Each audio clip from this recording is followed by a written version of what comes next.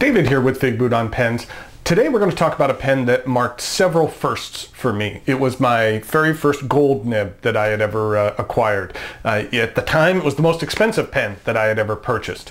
And it was also my first experience buying from a Japanese retailer, which was interesting to go through as well. And that pen is the Pilot Custom Heritage 92.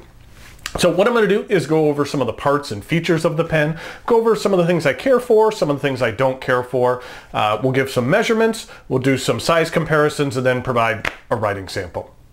So Pilot is a Japanese company founded in 1918.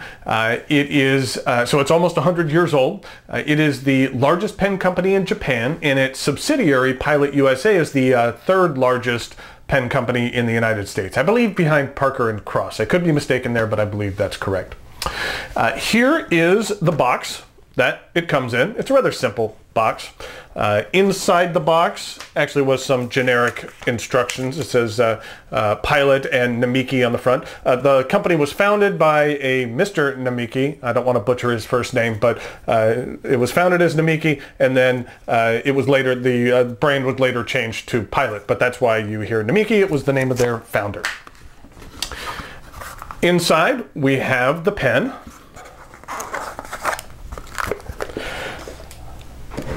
And that this is the Custom Heritage 92.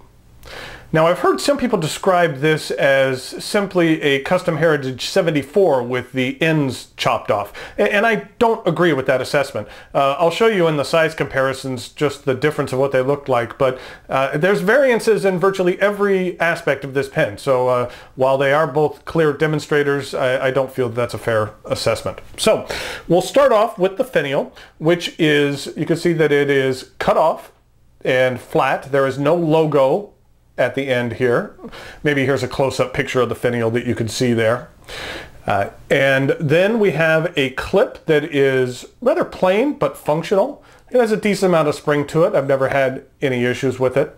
And then inside the cap we have something that I don't particularly care for, which is the smoked inner cap. This is a very nice clear demonstrator pen. Then it's a shame that they mucked that up a little bit with having a smoke finish on the inner cap, when if you had something that was clear, I think it would look that much better and you could really see the nib.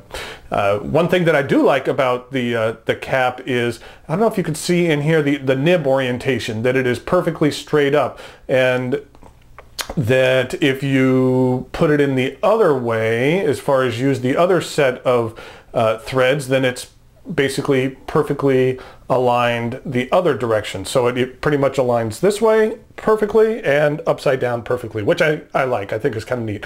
Don't know if that's by design or if that's just by chance, but I like it. Excuse me. We have a clip band here. And I'll show a picture of this, but on the clip band there's some little cutouts and little windows, which I find are interesting. I don't think they serve much purpose other than just aesthetic, but I like them. And then on the clip itself, or on the band itself, it says Custom Heritage 92 Pilot Japan. There is a small step down, which isn't very sharp at all, to the barrel, and the barrel is perfectly straight. And then at the very end of the barrel here we have a very small band, silver colored band, and then we have the piston mechanism. And the piston mechanism is kind of the smoke color as well, and a flat finish on the end. There are, something I noticed kind of a theme throughout the entire pen is some ridges. I'll show you here in the cap. You can kind of see, maybe especially when I turn it, that there are some kind of inner ridges right here on the cap, and then we'll look at the section a little more in a little bit, but there are the same ridges on the inside of the section.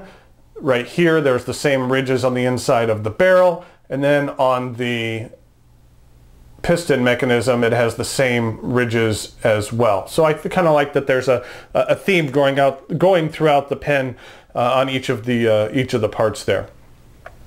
That it does screw off, and that what we find here is a very nice section.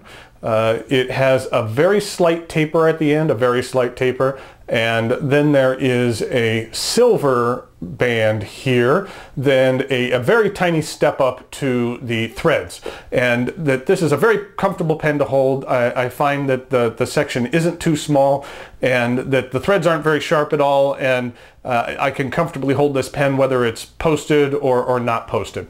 It does post very deeply and securely, and this pen overall is very light. It's really not a heavy pen at all. So whether or not you have this posted or not posted, I typically write with this one posted. Doesn't backweight the pen whatsoever, even when it's inked.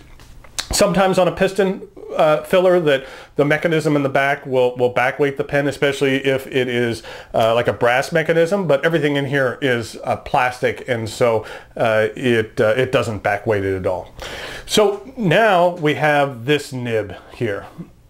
This is a number 5 fine medium nib. Here, I'll show some pictures of it.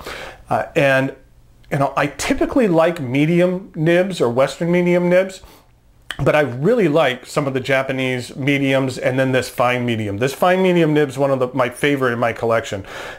It just writes beautifully. It is not scratchy whatsoever and lays down a very, very nice line. It is just really a pleasure to write with. I kind of liken this similar to some of the Sailor nibs. The Sailor nib as well as this Pilot 14K nib are very similar in some of the feel that they provide. The piston mechanism here is very nice.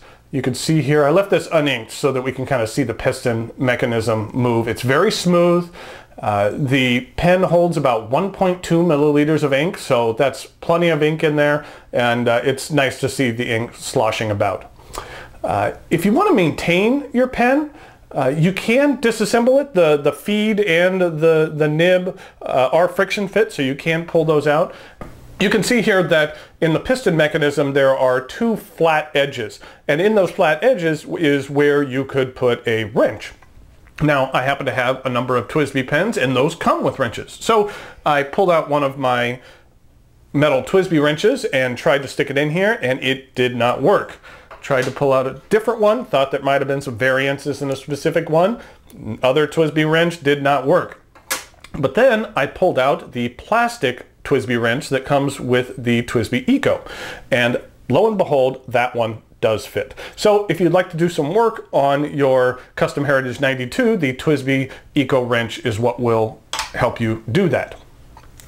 So, you know, I really enjoy this pen. It provides an excellent writing experience that we'll go over here in the writing sample. It is a clear plastic resin that is very light but does not feel cheap. It feels like a quality pen, and every bit of these parts is well made, and the nib is extraordinary. And I like this nib very much. I purchased this pen through J Subculture, which is a Japanese retailer that you can go through. It's almost like an Amazon type site. It can be a little daunting making a purchase from them, just because a lot of times the pens are named differently over in Japan, and I find that their search feature isn't necessarily helpful, so that it's good if you know exactly what you're searching for and you put in an exact name, but if you put in something generic, like fountain pen or even Pilot or even Custom Heritage, sometimes you're just going to get a wide variety of things that do not relate to exactly what you want. So if you have a model number or a specific name that is the specific name they use in Japan, that's the best way to search for something here. For US retailers, I've seen this pen everywhere from $220 down to $133. And at J Subculture, that you were able to pick it up for $110. I think it was actually $108 at the time I purchased it. I know that some people have some concerns about purchasing from overseas and whether or not the warranty is still valid. For my Custom Heritage 92, I had it for a while, and then I was actually doing some work on the inner cap. I had taken a flight and some ink had gotten behind the inner cap, and so I was trying to repair that on my own, and like an idiot, I accidentally cracked some of the cap there. And so I actually contacted Pilot USA and mentioned to them that I had purchased it overseas, and I even was upfront in the fact that I had done the damage myself. I didn't try to accuse their cap of being faulty or anything like that. And they said send it in, and so I sent it to them here at Pilot USA, and they exchanged my cap and gave me a new cap at no cost whatsoever. So even though they knew that I had not purchased it in the US, that they had no problem in that specific case of giving me a new cap at no cost. So I greatly appreciated that. So now what we're going to do is we're going to do some measurements, then we'll do a size comparison, and then we'll provide a writing sample.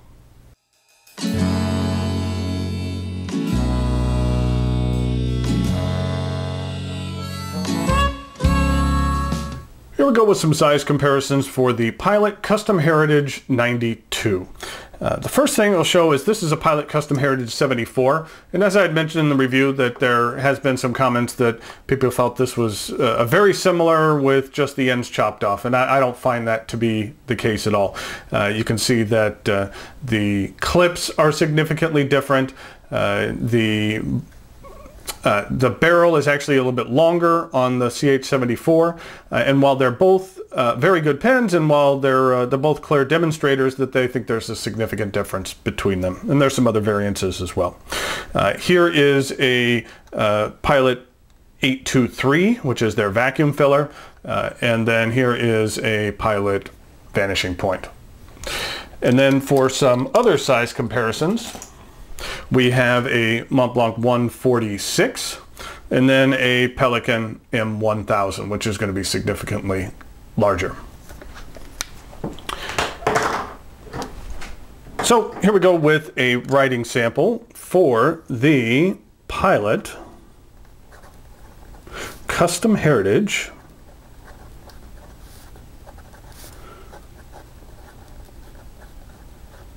92. And this is a fine medium nib. Now, this particular nib, the fine mediums are typically only available through Japanese retailers, or only available in the Japanese market.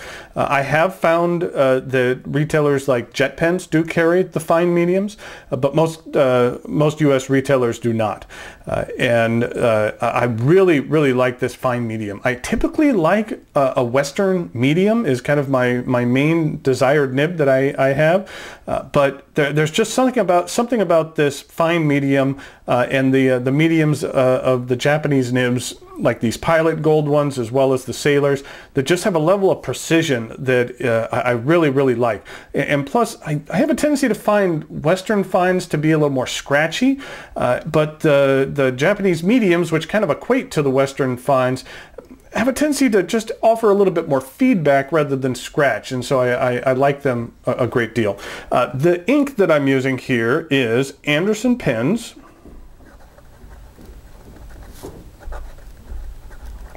Robin's Egg.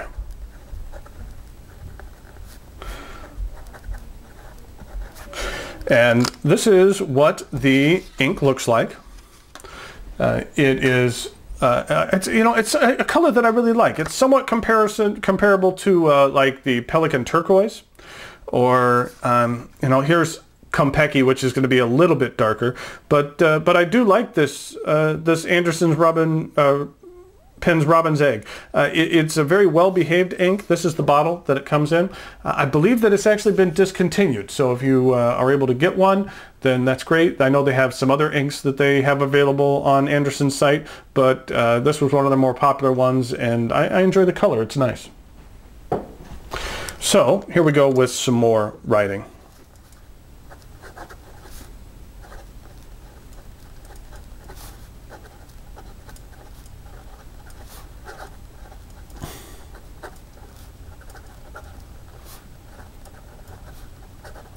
Lazy Dog.